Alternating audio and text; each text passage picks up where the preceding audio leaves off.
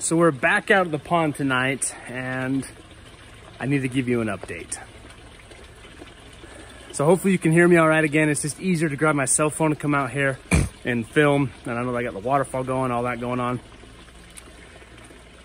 So the last kind of official video I did of the pond, we stocked it, right? We put the daisy blue rice fish in there. We talked about we have some goldfish in there. And everybody's concern was that the goldfish were gonna kill the rice fish or eat the fry. Unfortunately, they're never even gonna get a chance to, and I'm never gonna be able to really experiment with different breeding setups and options. All of the daisy blue rice fish are dead.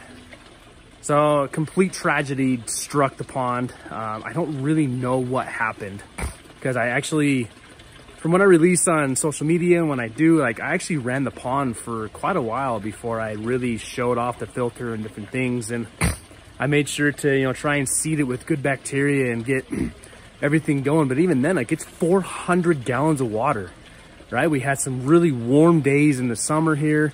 The temperature was looking good, outside temperature looking good, the low temperature looking good, everything was just looking good for these fish to do well.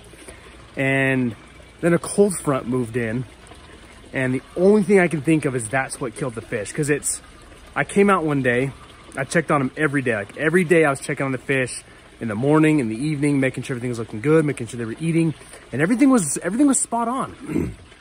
But I came out here the other day and I found that all the rice fish were dead and on the bottom of the pond. So there was no trauma. It's just, I really think it got too cold for them, and it drives me nuts. It sucks that happened because, one, that was actually my entire stock of daisy blue rice fish. All of them, right? I didn't think anything of it. I think I even had a subscriber here local to me ask me about the cold front, if I was gonna do anything specific and if I needed to take precautions. And all as I knew in my mind, they should have been fine, right? It shouldn't have caused that to go wrong, but complete tragedy struck the pond. So the goldfish are left, they're still here, so they made it through. And I know I'm gonna get a lot of, I should have done this, you should have done this, I told you so's. But I acclimated the fish. I know I'd showed it in the video just dumping them in, but I actually spent some time acclimating them. I actually spent some time working with them, making sure they were good. It just, it sucks. It really sucks that I just lost all of my daisy blue rice fish. So I don't know what I'm gonna do. I don't know what's next.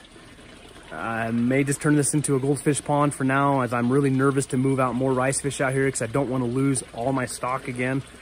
They were just beautiful, beautiful fish. So really unfortunate that happened, but we're gonna keep moving forward. We're gonna try some new things. So I don't know, not my favorite update because tragedy absolutely struck my pond and I'm not happy about it, but it's part of the hobby, I guess. And this is my first year ever with the pond, so I got a lot of learning curves, and I guess this is one of them. So we're gonna keep moving forward, and hopefully the next update about the pond is a good one.